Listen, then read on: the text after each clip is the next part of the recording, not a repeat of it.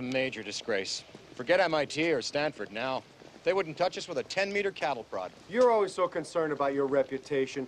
Einstein did his best stuff when he was working as a patent clerk. You know how much a patent clerk earns? No. Personally, I like the university. They gave us money and facilities. We didn't have to produce anything. You've never been out of college. You don't know what it's like out there. I've worked in the private sector.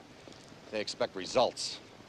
For whatever reasons, Ray, call it fate, call it luck, call it karma.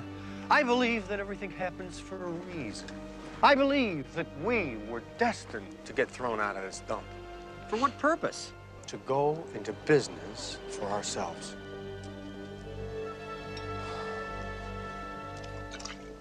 This ecto-containment system that Spengler and I have in mind is going to require a load of bread to capitalize. Where are we going to get the money? I don't know. I don't know.